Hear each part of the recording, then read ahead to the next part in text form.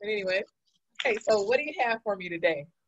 Okay, well, since you mentioned the asshole, that was very creative to me, and it really struck a chord with me. And I was going to ask you what you meant by that, but since you already kind of answered it.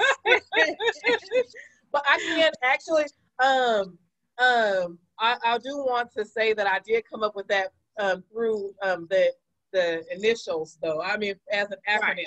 So ASP actually stood for um, autism traits and Mm-hmm. other sensory and social, as well, social and sensory processing Mm-hmm. challenges. So Right. that's where ASP came from.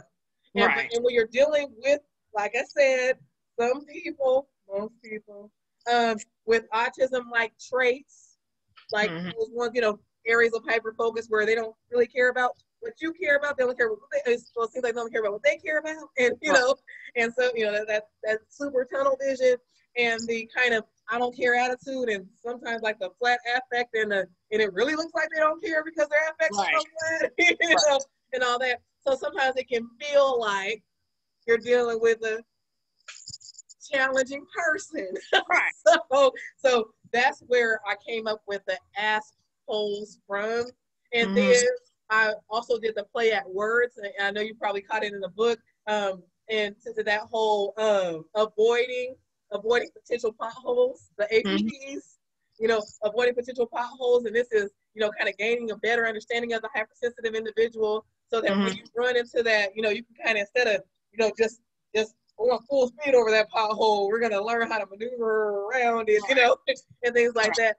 And teaching people how not to, get into those interactions that continuously do damage to the relationship. But I know you probably pulled some of that out of the book, but it was really me doing a big time play at words. For me, it Mm-hmm. felt like one of my, download concepts where it was like, okay, like this fits.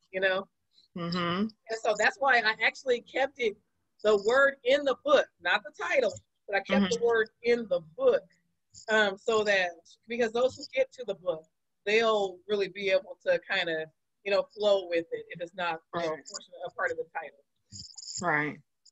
And so I wanted to first, since you started with talking about your book, I'll go with the questions that I got from reading the book and some things that kind of interest me about, like how you worked with the Blue Tunnel Boy. Ah, So him being nonverbal and you saying that you have to find something that interests them, how were you able to figure out for other parents who have nonverbal kids, how are you able to kind of pick up on something that may interest them in order for you to get their attention to actually work with them and be able to give them the tools that they necessary for him to come out of his shell, sort of to speak?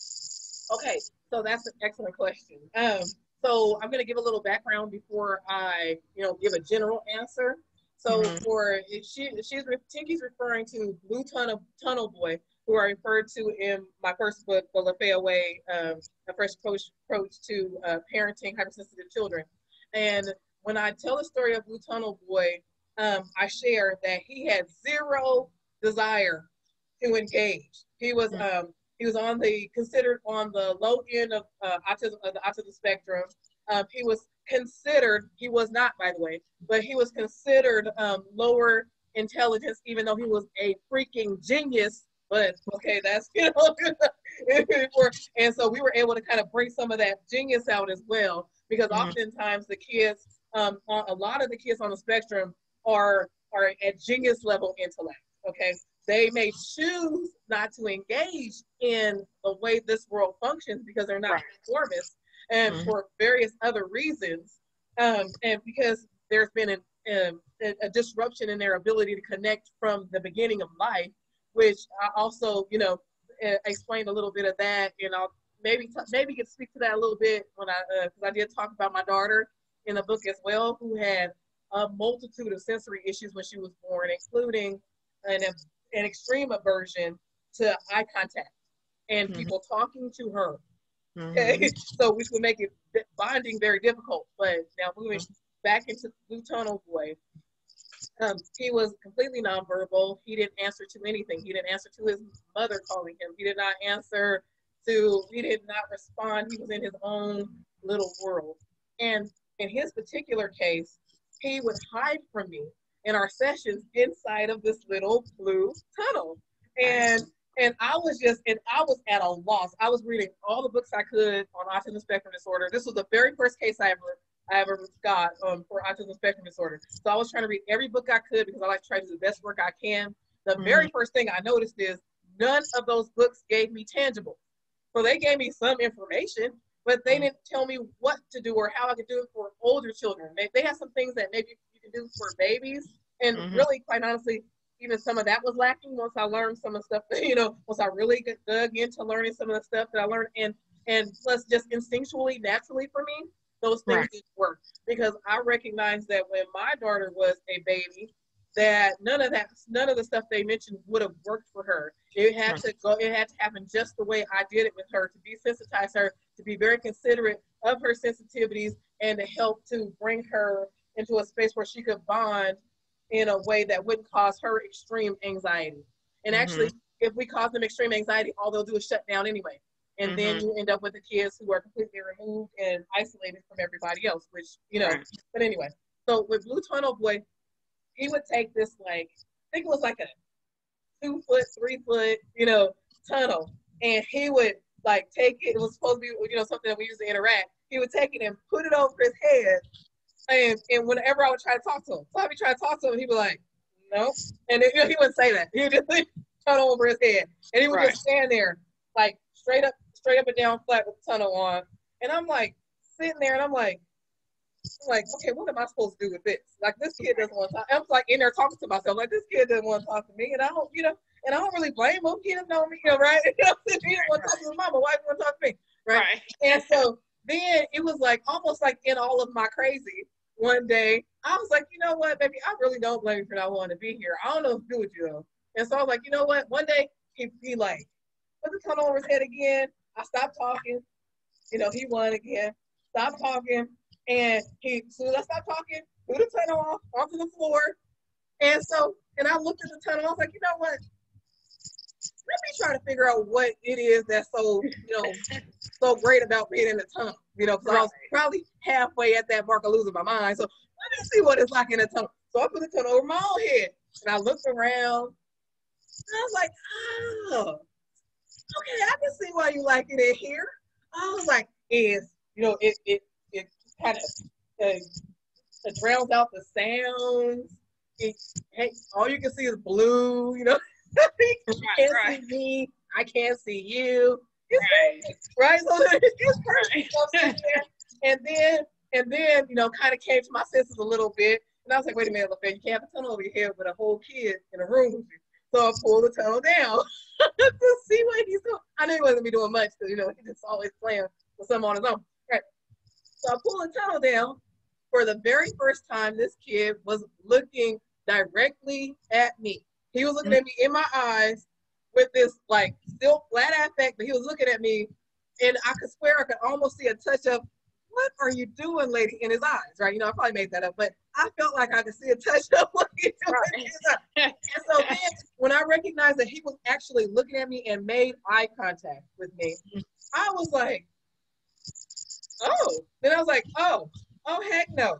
If I don't get to look at you, you don't get to look at me. And I pulled the tunnel right back up. And then I pulled it back up. And then this time when I pulled it down, he was looking at me, but he was humored. So he was looking at me with this smile in his eyes. He had very, very flat eye affect with this smile in his eyes. And then we started playing this weird game of peekaboo, right? He was 7. Weird game of peekaboo. And he actually started to kind of, it started to widen out the smile, the almost smile in his face. Now, this developed into a lot of different things. So I'm loud. If you can't tell, guys, I'm loud. But I'm loud. I laugh loud. I smile big. I don't care. And so, but he actually started to mimic my facial expressions, and he started to mimic my laugh. My laugh, I found out is probably terrible if I were to be self-conscious about it, right? Because he started doing this thing that I didn't think I did, but his mom pointed out to me, I think he's mimicking your laugh, right? But what we did was we slowly but surely, and this was through a process of me being very considerate of how he felt. Slowly but surely, we started to kind of play together, but it took time. So at first it was the weird, the weird peekaboo game, and then it grew to he was playing with what he wanted to play with. I would grab something that was exactly like what he was playing with, and I would play with, and I would turn my back, and so our backs would be to each other, and I would play with, and I'm like, oh, I see, it's like, oh, I see why you like this, right? And then it started to get to a place to where he'd be playing with item he was playing with. I would sit next to him, and he would take something that he was playing with and throw it in front of me, like, here, like, here, play with me, right? And I'm like, oh, thank you. And I'm, playing with them and stuff. And then it kind of kept growing and growing until then we could kind of face each other, and we were actually playing until it eventually it moved into he got to choose the game one time he came in, I got to choose the game next time, and we started cooperative play. It was a very interesting process, but and through that process, he developed, like, he always had the ability, okay?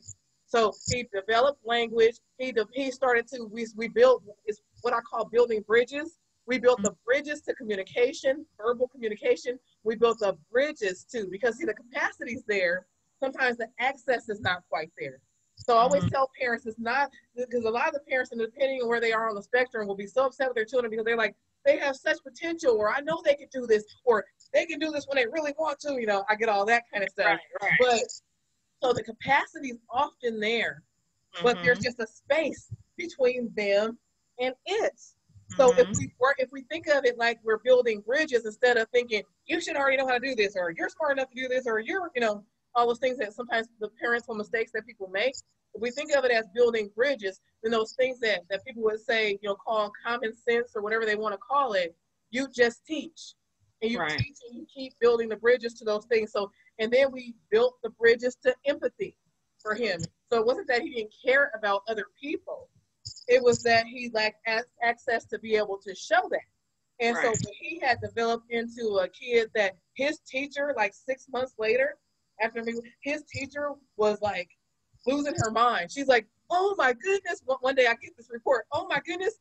A kid fell on the playground, and he ran over to him and said, are you okay? And helped him up, right? And she was like, what's going on, right? What's going on here, right? And so it was just really, I did a lot of learning through that process. And I told that whole story because I really wanted people to hear it. I told that whole story to say this, that if you take an interest in what a kid, especially a kid who's on their own, who appears to be on their own agenda, which now you want to work on interpreting as perhaps the world is overstimulating to them. Perhaps dealing with other people is overstimulating to them. And then, or perhaps, and this is one of the things that I defined in the book, perhaps I need to work on the presence that I bring with this kid. And this is something that, this is step one of the Lafaya Way, by the way. I'm kind of segueing into that. Find your calm. Because hypersensitive people, hypersensitive children, especially those on the autism spectrum, and I'm saying especially, and I guess I'm feeling like I shouldn't, because this happens for people with, ADHD, reactive attachment, trauma, happens with all kinds, but I want to say, especially for those who already kind of lack that social piece, okay, you will get very poor results if you are not operating from your peace space, okay? Because your peace space becomes their safe space. That was another big, huge thing I learned with Blue Tunnel Boy. I learned that I had to come with my A game.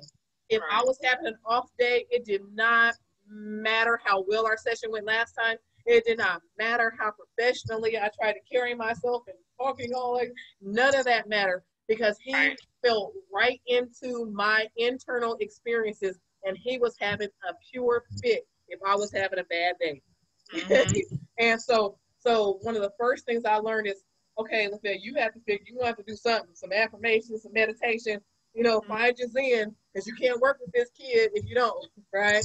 And so, and so, so yeah, it's how do I get off on that? But anyway, but yeah, with parents, I want to urge and encourage you to work towards, or those working with people who are hypersensitive, or supporting people who are hypersensitive.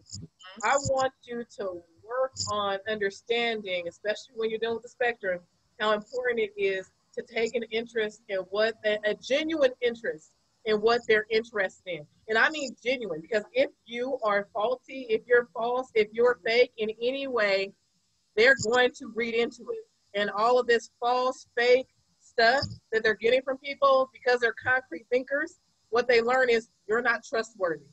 You're a liar. You clearly feel very upset or anxious or whatever it is on the inside, and on the outside you're talking to me calmly, which feels condescending. Now, the reason I was able to immediately kind of connect the dots with that one is because that's very similar to how I've always been. I've always just called myself really sensitive to people. Before, when I was younger, I just said I hated people. All people are fake. They don't make sense. This is what, when I was younger, that's what I used to say. I didn't care. But now I understand it to be that most of the time people are not congruent internally and externally. And it's confusing and it's upsetting. And for those who are of high intelligence, they feel it's condescending. Like, you must think I'm stupid. Like, you're really mad, but you're talking to me like this. Why are you doing that? And where some people, they make the mistake of thinking, well, that's the way we're supposed to try to present as calm so we don't further escalate. This is why you get the further escalation. Just so you know, they're not responding to what you're saying. And I'm not saying go off on them either.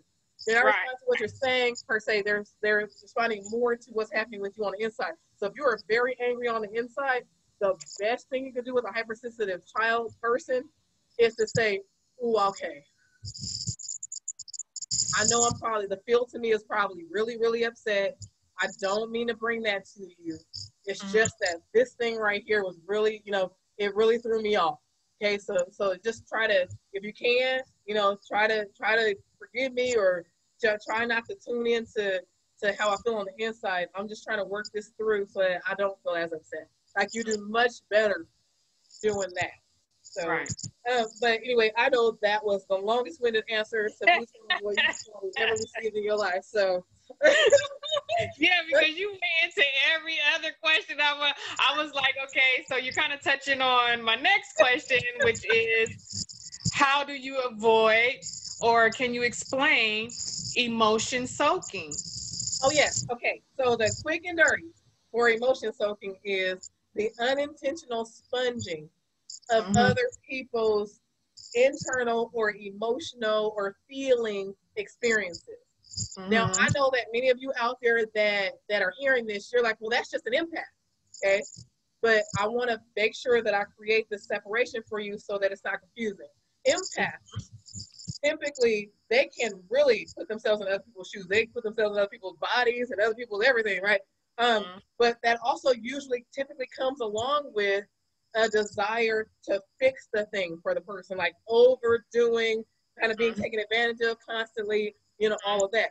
Now, if you try to take the term empath and apply it to, say, someone on the spectrum who has zero interest in how happy you are, and who are completely and totally not trying to put themselves in your shoes and understand what it is you're going through, and it's displaying very little empathy, then you're going to get confused. But that's why I had to kind of create the separation and get into that emotion soaking piece, because empaths are emotion soakers. They're on the other side of that spectrum of emotion soaking. For those who are on the other side of it, they're absorbing all of this energy. And when there's lots of negative energy coming at them, or too much of a variety of energies coming at them, which is often why people who are on the spectrum or have spectrum-like traits don't like to be in crowds. They don't like to be around a lot of people. There's too much going on everywhere, Right. And so there's just, if you can think of it as like this, it seems like there's just constant barrage of energy just like slamming into them over and over and over again. And then a bunch of things, expectations from others. Oh, I'm a disappointment because they want me to love them, and they say I don't act like I love them, even though, maybe my love doesn't look like their love, but now I'm a disappointment. I'm frustrating, so now all the self-esteem is going down at the same time. So you have this constant barrage of being hit with all of these emotions coming from other people. And so, but yeah, emotion soaking is basically the unintentional sponging and the inability to create that boundary between their own experiences and another person's experience. So then what can happen is if someone comes to them that's very upset, then they will take on in multiples the upset of the other person. Okay. Right. And then it will feel like when you're dealing with higher intellect, it will feel like they're kind of going crazy because they didn't have anything per se that stimulated them in a way that could be as upsetting as they are. So then it's just, why do I get so upset? And then everyone else is giving them the same message. Why do you get so upset? You should just calm down. Right. And all these things. And you can calm down. It's easy. Your sister can calm down. The other people your age can calm down. And then they get all of the comparisons and all of that. So I'm speaking to some of that too, and I'm getting to a different area. But emotion soaking is basically that high sensitivity to other people's kind of inner feeling space. Okay. So going to another area of your book, it's kind of like trying to get your child to do what you want them to do, and everything you've tried is not working. So the parents have said, hey, I'm gonna take this away from you, I'm gonna go to your room, have a timeout, and all these things, but still what they're asking for is not being accomplished. So how is a way for parents to be able to get their child to do what they want them to do, other than taking something away when the child doesn't really care if it's taken away?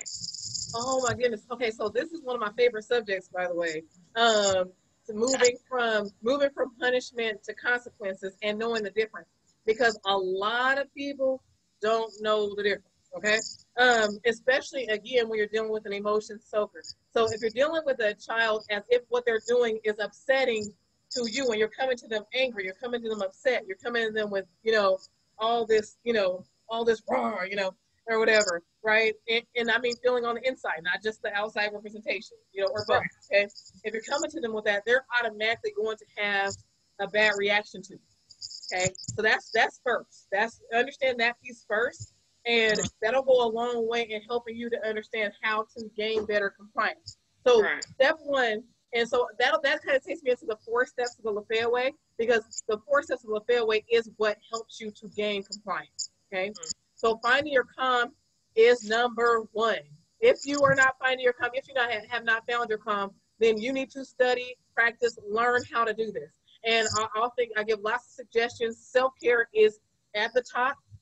And it's really, really important to make sure that you're taking care of yourself, because if not, you'll have very little ability, very little patience to deal appropriately or calmly with any bad stimulation that you're getting. So find your calm is 1. The second part is understand the real truth. Understand the real truth about yourself and about the person you're dealing with. Right now, we're talking about kids, so a kid that doesn't want to do their chores. So understand the truth about yourself and that kid that doesn't want to do chores. What's the truth?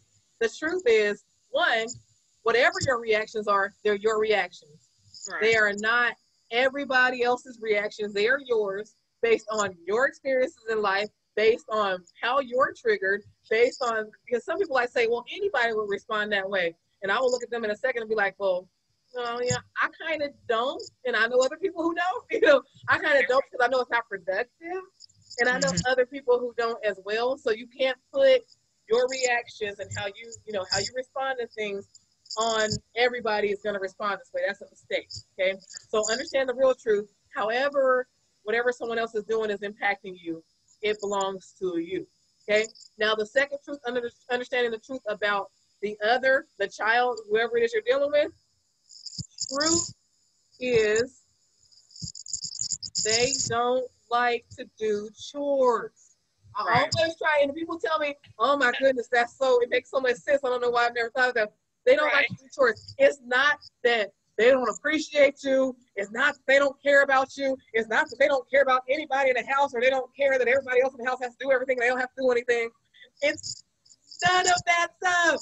It is plain and simply, they don't like to do chores. Okay. And then I'm gonna give you guys a way to apply each of the concepts too. So just bear with me. Okay. Step 2, understand the truth about yourself and them. And also understand the truth about yourself and them does what? It helps you to find your calm. Right. Okay. And then we get into a third step. The third step is to react according to your truest intentions. Okay.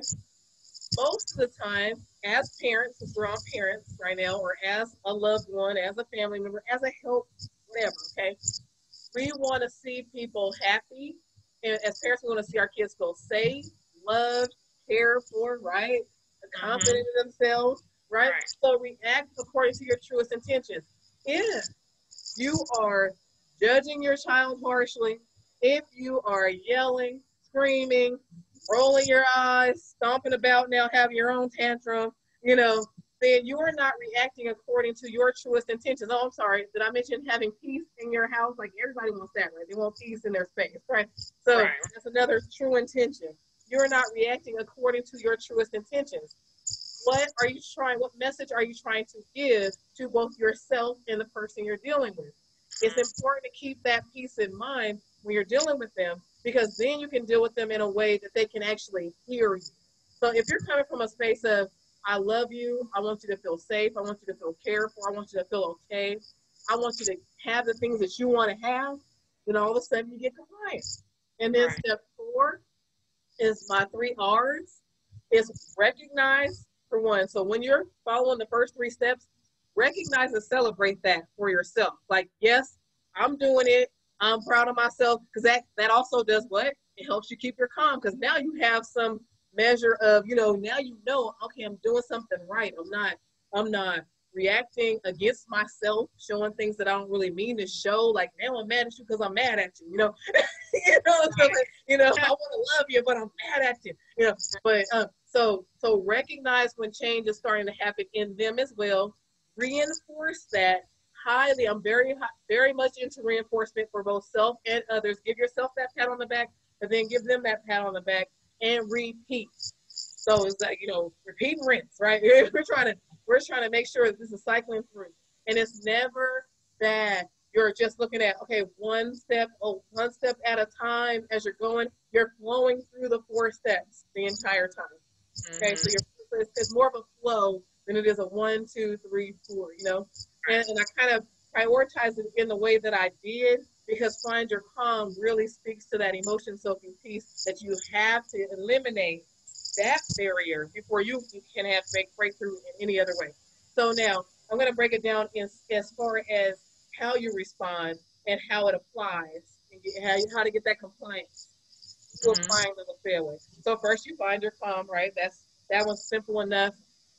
Or not simple, but the explanation's simple enough, right? First, but then when you're dealing with a kid that doesn't like to clean their room, and they're like losing, they're going to lose privileges and stuff like that, okay? Then understanding the real truth just means, okay, I'm feeling really upset because they didn't do their chore. Because for me, now I'm feeling like I just got off work, I've been watching, then I have to come home and watch kids cook dinner, I'm doing my part, and ain't nobody else up in here doing their part. Exactly. Right? But for you, your part has more to do with, like I said, your experiences, your personality, your temperament. So first of all, put yourself in check before you go to all that judgment space, all that irritation space. Check yourself. So understand the real truth. And if you really want to break it down, you can say to yourself, well, shoot, I don't really like doing chores either. Well, I kind of don't blame you, right? And when you come with that kind of attitude, just that one alone can capture your kids' compliance, because when you come to them, you can say, baby, I know you really hate doing this.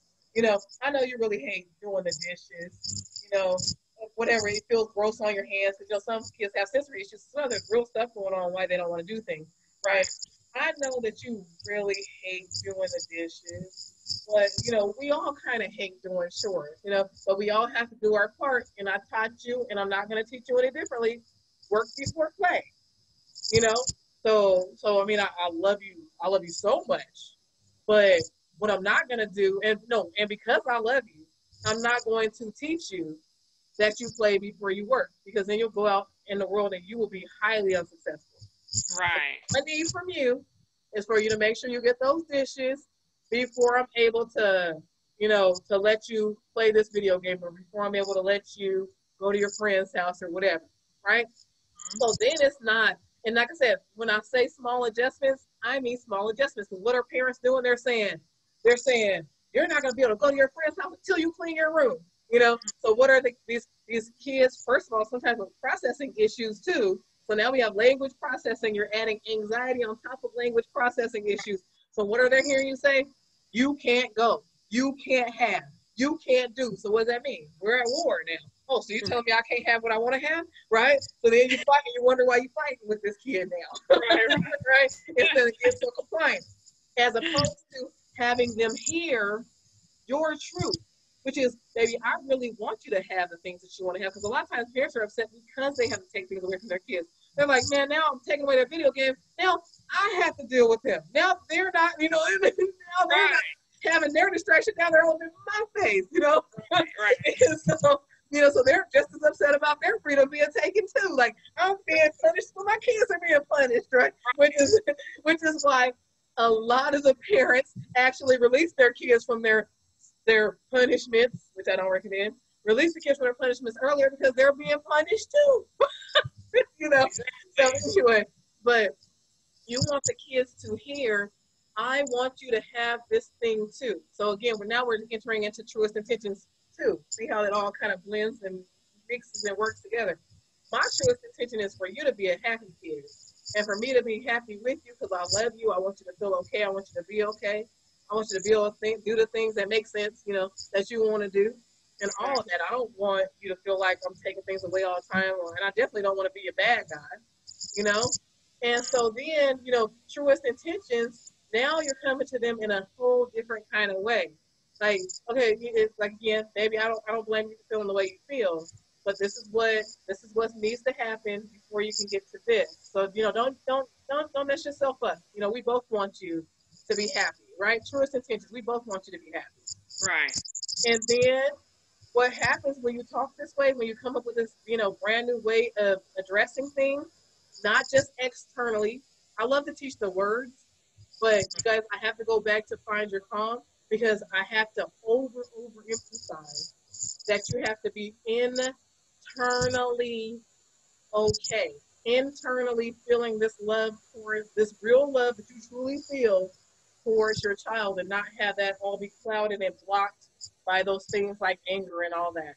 And then think that that's okay. Well, I get angry because I love them and I want what's best for them. It's like, come on, guys. Come on. What does anger really look like, though? Does it look like love, healthy love, for real? Right? So then, and I'm not saying, and I just want everybody, my background is I had the biggest temper ever, when I was younger. So I'm not coming from a place of I've always been calm and zen, and nope, that's none of me. All of this hyperness you see in me is some real true hyperness, and it came along with a real, real bad temper. So I learned all of this stuff kind of the hard way. And I finally decided one day I'd rather be happy. I love that there's a quote out there, I'd rather be happy than right. Oh my goodness, I think it's in the BBTs or whatever. Oh, that is the most beautiful thing ever. I would much rather be happy than right. Let me be wrong every day and be happy. Okay. Right. And so, but then, after you go through those first 3 steps, then the last step is really about staying steady with it. And you stay steady with it by recognizing when it's happening, because that keeps you encouraged, which keeps you calm, which keeps you, in a problem-solving space, and all that. And then reinforcing does the same thing. It keeps you calm, keeps them calm. It helps them to do the thing that you want them to do more, because now you're reinforcing that compliant behavior and repeat. Okay? And so, so it's just really that's how you start to gain compliance in any relationship, but it's especially necessary when you're dealing with a hypersensitive individual, because they already have enough things stacked against them, not to have to pile on top of that all of your negative feelings, your judgment, your your disappointment and frustration and, you know, all of that stuff. Okay, so we want to try to clear as much space for them to be true to themselves as well, because we all as human beings desire connection. I know everybody has somebody out there that you say, well, I don't know, so and so don't seem like they want to be, you know, everybody says that kind of stuff. But truth be told, everybody desires connection, and when the connection is not there, there is true and utter unhappiness. Okay, and so, and I would say, you know, and I would say, okay, maybe not all of the time, but I would say most of the time it's our human nature. You know, some of the old studies that you know told the stories of the babies in the orphanages who would actually have people come and occasionally pick them up. Those babies lived, and the babies who they may have been fed and all of that, but if they were never picked up and handled and, you know, in some kind of way, they would just turn the other way and die. And that's how much us as human beings, we need to connect to one another. So, okay, you gave me a lot of information there, and like I said, you always piggyback and go into something that that I was going to speak of next. And so you kind of already answered the question about how do I not personalize my child's behavior towards me, you know? How do okay. Well, actually, you know what, I love the question, because, you know, I over elaborate on I over elaborate, but that's actually a good question to ask separately, because there are ways not to personalize. Okay, so, and some of it gets into understanding the real truth, helps you not to personalize. So understanding that a kid not wanting to wash the dishes is just a kid that doesn't want to wash the dishes helps you not to personalize. Right. You know, what else helps you not to personalize is, and what I talked to before too, what I spoke to before, that self-care. Oftentimes, if you check yourself, okay, when you're feeling like other people are being inconsiderate towards you, especially when you're you have a bit of that, you know, martyr syndrome going on, where it's like, oh, I'm so exhausted, I have to do everything all day, all the time, right? And you have that thing going on for yourself, you're feeling so sorry for yourself, then you have to understand that there's something in there that's problematic with how you treat yourself. Okay, because you're unable to set a boundary which says, I'm important enough to take a break.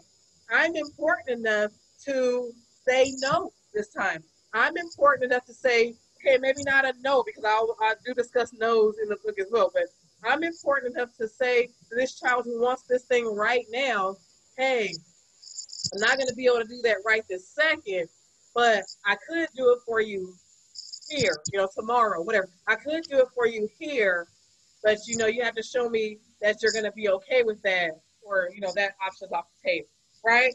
And, you know, something, so, and it's really not just a kind of keep pushing and pushing and pushing and overdoing, especially overdoing for a kid that has been acting like a real asshole. Okay, when you been overdoing for, you know, when you're overdoing for somebody and they are just mistreating you, what are you teaching them? You're teaching them, you're reinforcing your own mistreatment once. Okay, and you're also teaching them that they don't really have to behave in a way that should be deserving of what it is they're getting. Okay? You're teaching them to feel like it's their right to get whatever it is they want, as opposed to the privilege of someone who knows how to act. Okay, and so it's not. I try to work with parents on that, have such a hard time with telling their kids no or not right now. And one of my favorite things to teach them is, okay, you know, I would like, it hurts me even not to be able to give this to you, because, you know, a lot of parents, again, digging into understanding the real truth, a lot of parents who come from a history where they didn't feel like they got much, they will overdo for their kids all day long. Like, I just want my kids to have everything, right? And then they'll feel horribly stripped when they do have to tell their kids no because their kids are acting out. So then there's extra emotion added to not being able to give to their kids. So now they're upset because they can't give to their kids. So now they're acting just like their parents did, and they're denying their kids things, which breaks their own heart, right? Which breaks the parents' heart, right? And so, but moving, right? So, but moving into that space, just moving into that space where you truly, truly get why you're doing what you're doing.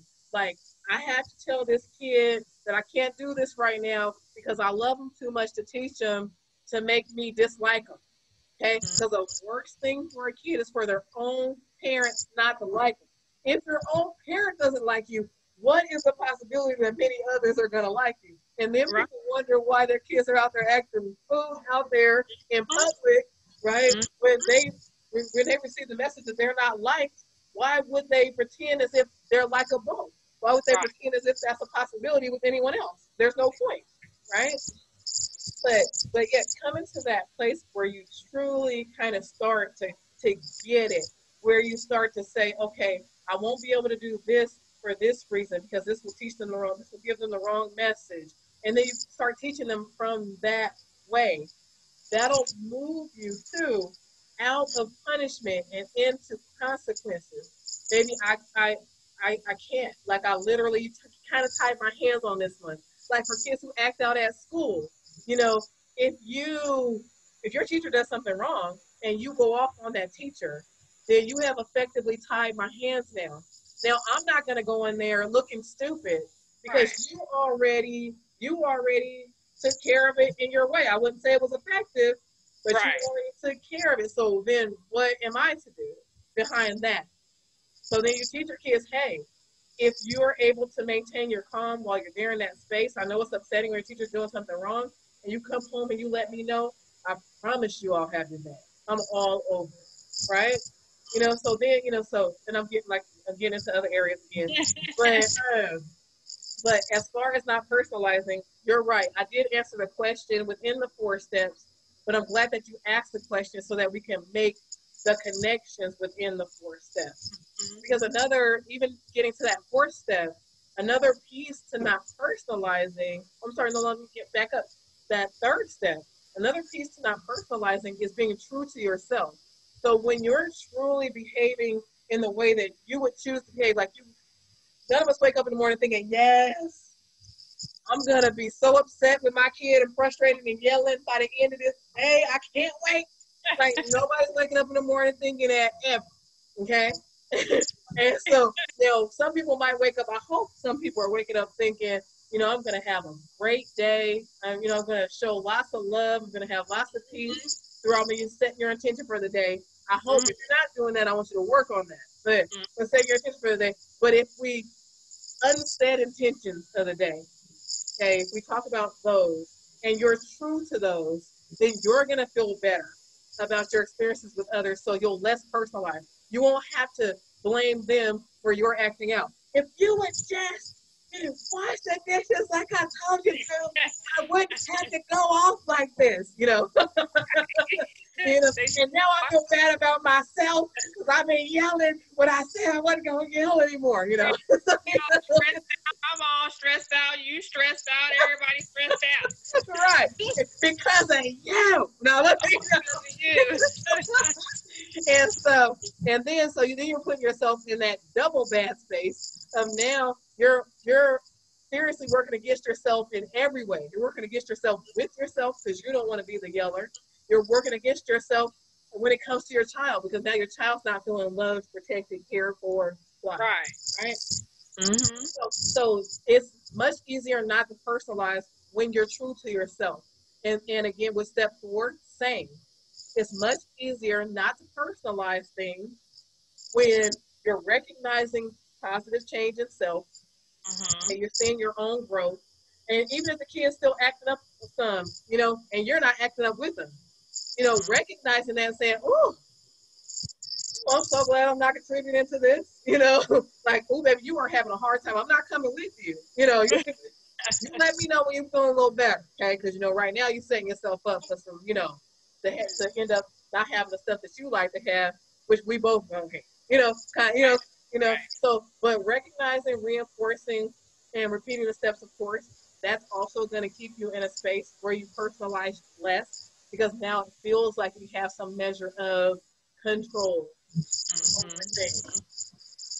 So that was actually really great. That was a lot. A lot of Love working with you. I learned so much. I can apply it to my life and the stuff that I am work and life though. But so I love working with you. I love getting this information. I love being able to implement it and see how it works. Yeah. And so there's like a ringing noise in the background. Is that my computer or is it? Your computer. I don't hear any ringing. Oh, well, I guess this has been a good recording. I'm sure this information is going to come out again. I hope it doesn't drive everybody nuts. Maybe I might be hopefully I'm the only one that can hear it, so I'm messing it up. Yeah. Can you hear that ringing noise or is it just me? You don't hear it? Oh, well, then I'm excited that you don't hear it. Okay. So anyway, I feel like this went most excellent. I've always try to be considerate of your time and everybody else's time, and I've designated 1 hour for this, and we're at 56 after the hour. Your questions were fantastic. Any last clarification questions or something that somebody out there might be wondering based on what it is that I said, that I can maybe clarify a little bit more? Only that a lot of the skills that we think we don't have and possess, that we have them and that we just need to implement them. That's it. A lot of people, clients come to counseling and they think they have all these problems and they can't get through them. They're so overwhelmed and their kid is doing this, and you listen, and the more you listen, you hear, hey, they have some of these tools. We just need to make them be aware of them to help them to reach the goal that they want to reach. Yes. I have so many people that I work with, and I love to tell them, because they come into therapy all distraught and and they feel like, man, we should be able to figure this out. We shouldn't have to come in here and talk to somebody, to figure this out. But the honest truth is, life is very difficult to kind of maneuver through these things that happen in our lives. And to be perfectly honest, what I'm saying, what I've been talking about today is really not out there. There are a lot of concepts out there, but they're kind of missing little things here and there that kind of really help you to tie it together. My whole thing has always been that you're not ever missing it. When you love another person, you're not missing it by a mile, unless you're abusive or something like that. Then you're missing it by a mile. You need to go get some counseling, figure it out. Exactly. Do something better than what you're doing, and don't try to just make yourself right either, because you're not. So, but sorry, did anybody notice that I got on my soapbox? But whatever. But I want to say that the bottom line of it is most people aren't missing it by a mile. It is these small adjustments. The fact that they're small adjustments is what kept me from sharing this information for so long on a larger scale. Like, I literally had to have some things happen in my life where it was just like, okay, Lafaya, you're going to share this gift or you're going to suffer. I literally had that happen, and it's kind of pinned down because I'm hard-headed. And I don't like being in front of cameras and people and stuff. So, but, and I've seen so many families that are like, Lafaya, you have to share this with people. Like, we've been in counseling for so many years and we've never heard this, or we've never heard it like this before. There's so many more people, so many kids. I think what really got me was when somebody told me there's so many kids out there suffering for so long and they don't have to. So that's why it is that I'm doing what I'm doing now. I appreciate you so much, Tinki. I appreciate everybody who joined us. I'm sorry if you had questions, because I'm doing this via Zoom. I don't really know how to, gain access to the questions and stuff. So, but starting next week, I'll offer the option for people to email questions to me, or I'll try to figure it out. Like, I'm not the most tech savvy person in the world. Like, I know this stuff. Technology is not my favorite. So, but I'll work on my end so that, or also you can join us via Zoom. So you will be a part of this conversation. So we'll have you here with us, and then you can type them in the chat and I'll see your questions all day long. Or I'll stop and ask for questions as we're moving along too, because it won't always be set up in this way. Sometimes we'll have it set up where I have a specific person from, interns, schools, parents, all that, because I want to, a variety. Hopefully I can get some peace officers in here, because I want them to ask me questions, because I want to work on that cop and community relations stuff, but going to have that But other times I'm gonna have it open, and we're gonna play it by ear. Whatever it is that people ask me for, I'm gonna give it. We're gonna try my best to give it. But I look forward to seeing you all in the future and future sessions. I love this. This was great. And my favorite, you guys will learn if you check me out on my YouTube channel at Lafaya Way. My favorite thing to tell you at the end is stay you and stay true.